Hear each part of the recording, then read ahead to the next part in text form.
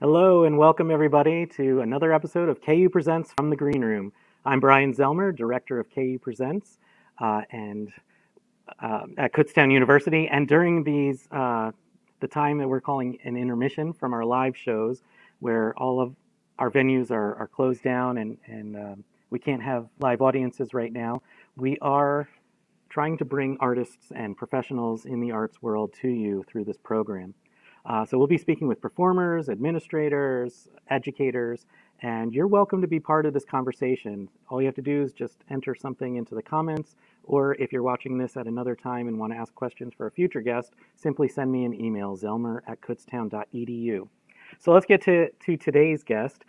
We have David Gross, who's the Executive Director of Reading Symphony Orchestra.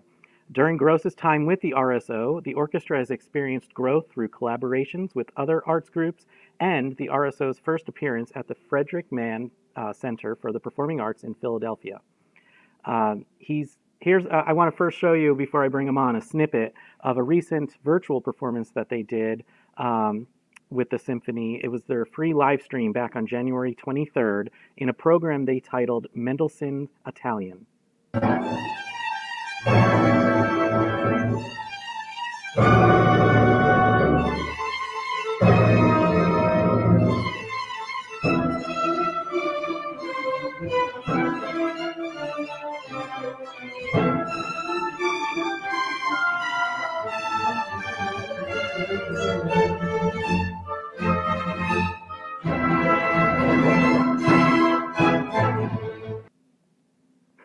All right, let's welcome David to the screen. Brian, thank you for having me. Hi, David.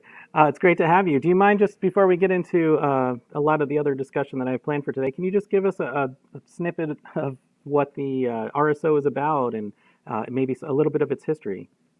Sure. Well, the Reading Symphony Orchestra is in its 108th season of continuous performing. We slowed down a little bit this past year, I think, as everybody did. But as you noted, we presented a live stream concert on January 23rd. We actually have another live stream this coming Saturday night, March 6th. And we're going to be featuring David Kim, the concertmaster of the Philadelphia Orchestra. And the program's going to be the Elgar String Serenade, the Mozart Violin Concerto No. 4, and Beethoven's First Symphony. And along with our concerts, we have a pretty extensive education program with our youth symphony, our junior string orchestra. And for several years now, we have been featuring a program called the Orchestra Zone, where we have music teachers go into the Reading School District and provide free instrumental lessons to students in the Reading schools. And that has continued this year, but those lessons currently are all virtual. Great. We'll talk a lot more about the RSO in just a moment, but first I want to talk a little bit about you and your history. I've read your bio, and you were a professional timpanist for over 30 years. Do you still get to play, first of all? And do you have like a timpani room in your house? Or No, I actually gave that up. I think the last time I played was probably around 5 years ago.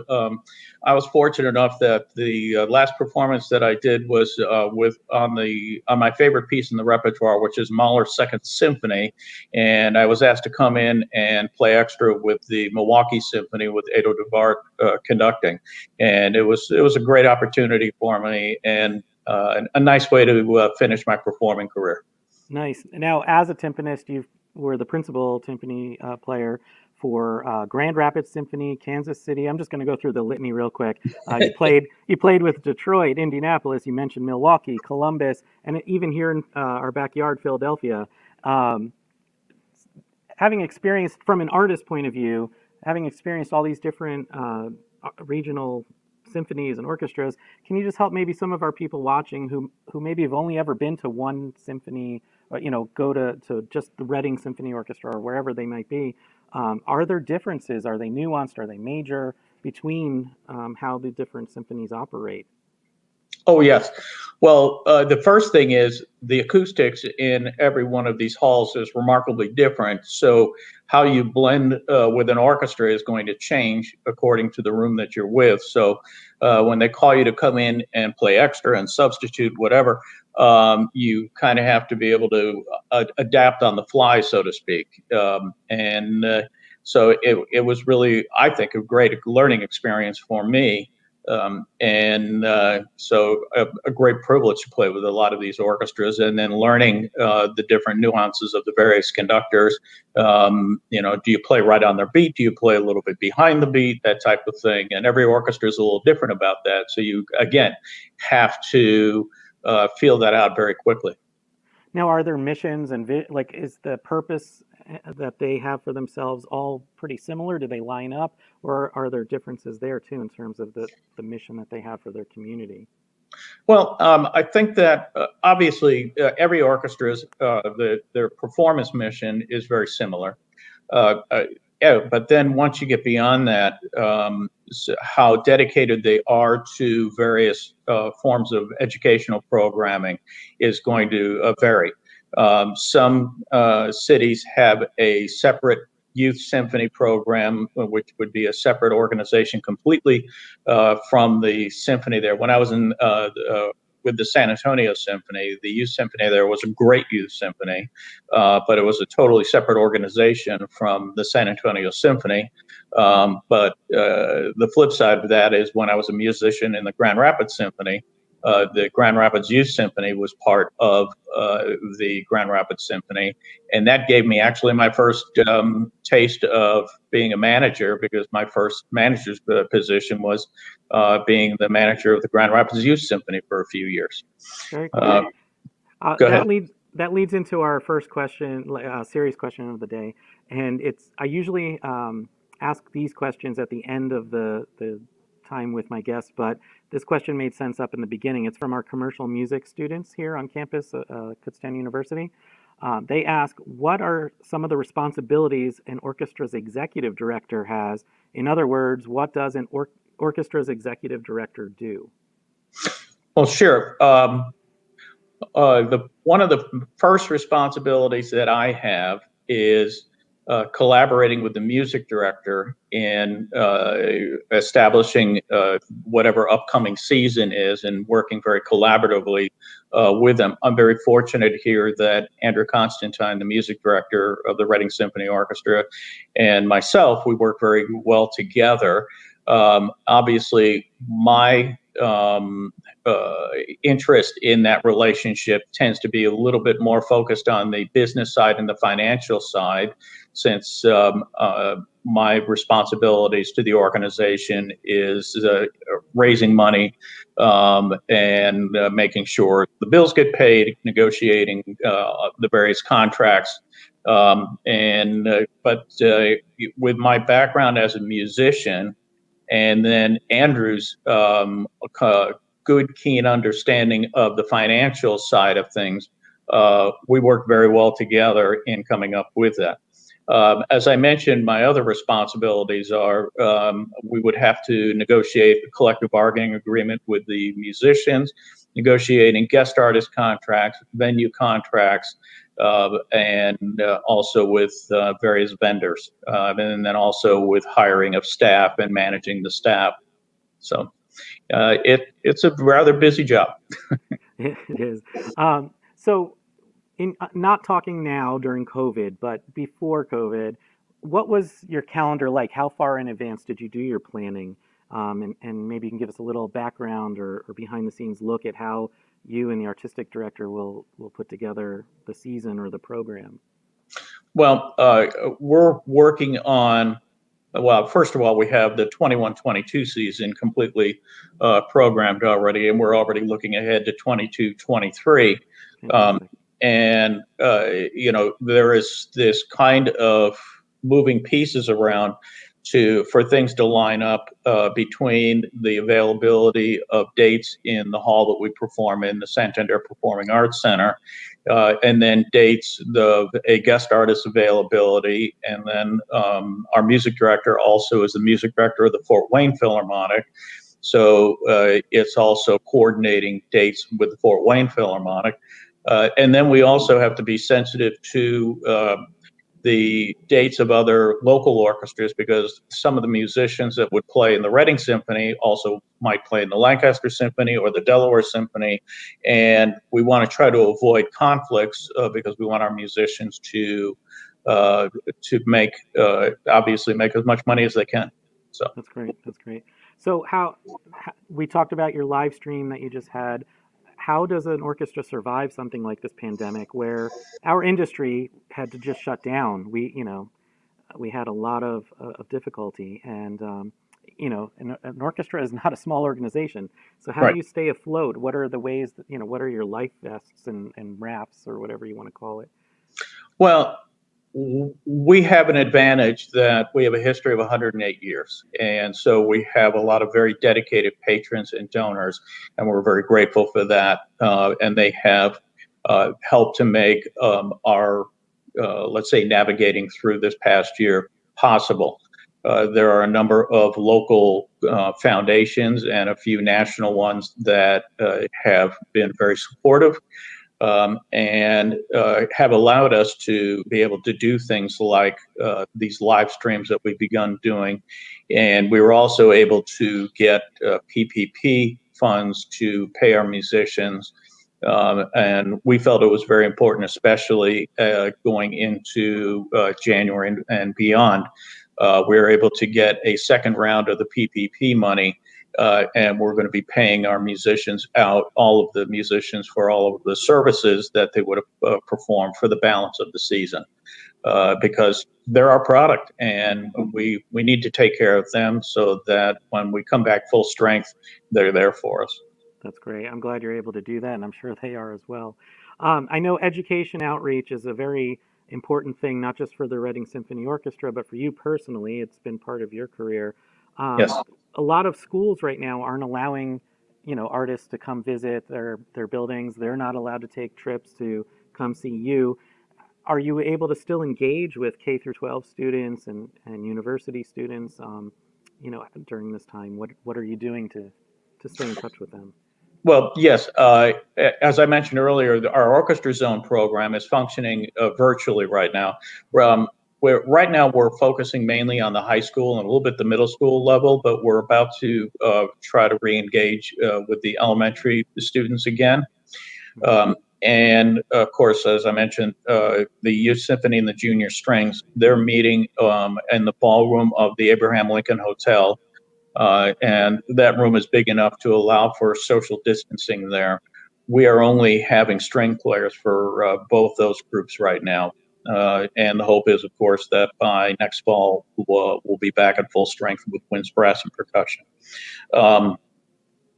I myself personally, I've been asked to do a few lectures at universities, and that's been all by Zoom or whatever platform the school uses, and so we've been able to keep our education mission moving forward, just maybe a little slower than it had been previously. Mm-hmm. So with your youth orchestra, I want to go back to that. You said you've been playing virtually together.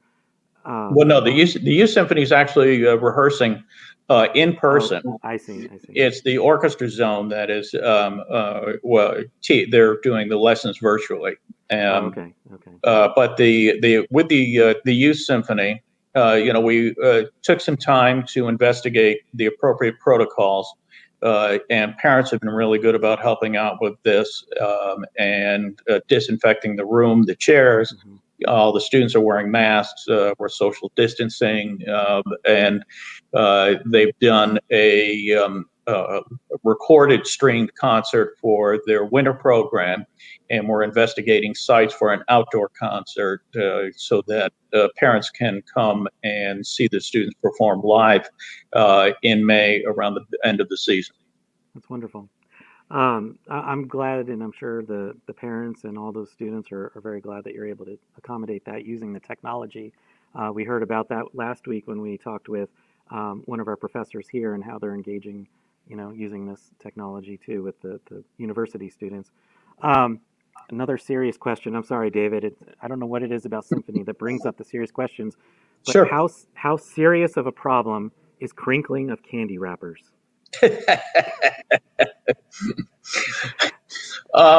That's always a serious problem, and you know, you always put these little do's and don'ts in the program book, and you know, we always ask, get your candy out before the concert starts or in between pieces. Most people follow that. A few people don't. And the reason why that's an issue is all of our concerts are recorded, and at times we broadcast those on radio, or we might use them for grant applications. And so it's important that we get as a clean of a recording, you might say, as possible. And it's also just a consideration thing for patrons who are sitting together, and the person not crinkling the candy doesn't want to hear that. So absolutely, and in fact, there's been serious brawls. I think it was Norway 2 or 3 years ago, yep. where somebody got into a brawl over. It started a brawl at a symphony because of a candy wrapper. I think there was one also in the Boston Symphony a few years Wow. back, Wow. and so yeah, some people take it very yeah. So, and I know what was it, a few years back, the New York Philharmonic performance came to a screaming halt because somebody's phone went off in it, and they were doing Mahler's Sixth Symphony, and Alan Gilbert stopped the orchestra and turned around, and I'm sure the person who had the phone was very embarrassed, and so we always make sure we ask people to turn off their phones before the concert starts. So orchestras are steeped in a lot of tradition, or a lot of people think of them that way. Like dressing up a certain way, not clapping between movements, and these types of things. Do you see any of these? I read on the Reading Symphony Orchestra's, things to know before the show type of thing. They address the dress code, for instance. Then basically the bottom line is dress how you're comfortable. Right. But what I'm trying to get at too is a little bit deeper. In this day and age where we're focusing a lot, as we should be, on diversity, equity, inclusion, and access. Where do you see the future of symphonies? What do you think are the important parts that we'll take from these traditions and carry them forward? But also, where's the new direction going to be? What are do we have that figured out yet? I know we're still, early in conversations about this, but. I think it's a good point, a really important subject to address. Access and diversity in our industry being symphony orchestras, I think is an important thing. And I've always said that symphony orchestras kind of painted themselves in a corner a while back when they started this, what you might call either elitist or snooty attitude of everybody, in the audience has to get dressed up. And of course, everybody's in tails or tuxes on stage. And basically, it doesn't make everybody feel comfortable. So a lot of times, the very people that we're trying to attract and come to the hall are intimidated by the very trappings that we have established. And so I'm a big fan of tearing some of those traditions down so that people are comfortable coming to a concert. And I also think it's important for the orchestra to get out of the hall and go to other locations so that people in various neighborhoods, people in various communities truly feel like the symphony is there. Well, I love the things that I read about the Reading Symphony Orchestra, and in all transparency, you and I go to meetings together with the Berks. It used to be Berks Arts Council, now it's Berks Arts, and so I love hearing about all of the innovative ways you guys are looking forward, and just I wish you the best in another 150 years or whatever. So we're out of time, but I want to give you a chance if you can remind us what you have coming up again, or if there's anything you didn't mention that you want to let us know about. Well, sure. As I mentioned earlier, we have a live stream concert this Saturday evening 7:30. For those of you who would like to tune in, you can go to the Reading Symphony's website, www.readingsymphony.org, and there will be a link there to click on to take you to our YouTube website.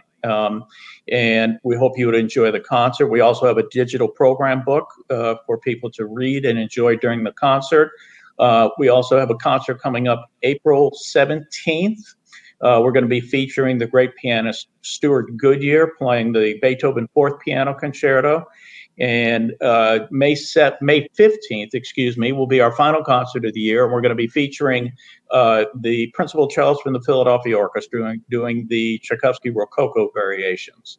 So please keep your eye out for more information about those programs. And when we can, we hope everybody begins to attend live concerts again. Thank you, David. I appreciate you and the symphony, and I wish you the best. Thank you for coming on from the Green Room, and we'll talk to you soon. Brian, thank you so much for having me. Thank you.